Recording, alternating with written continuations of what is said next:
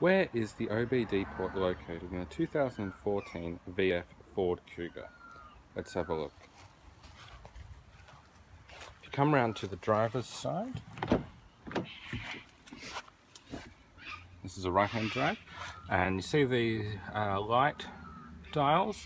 Just come down, just below that you've got this panel here which appears to be separated from the rest. Now there's no real obvious point to grab it, to open it, but if you come around the side, this point here, kind of just get in under there and give it a pull and that'll release, and then same with this side, it will release, and there you have it. The OBD port is just up in there.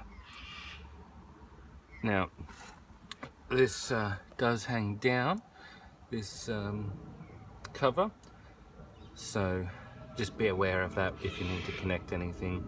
And to close it again, you kind of just lift it back up and pop it back in, and that's it, all done.